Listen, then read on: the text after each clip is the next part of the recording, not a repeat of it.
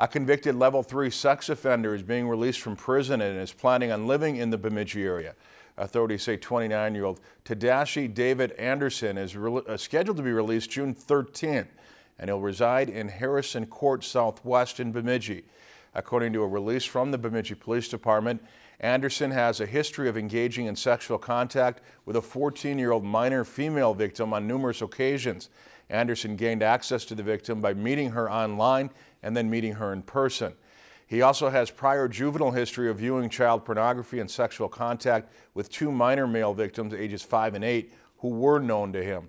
Anderson is not wanted by police at this time and will have served the sentence imposed on him by the court when he is released.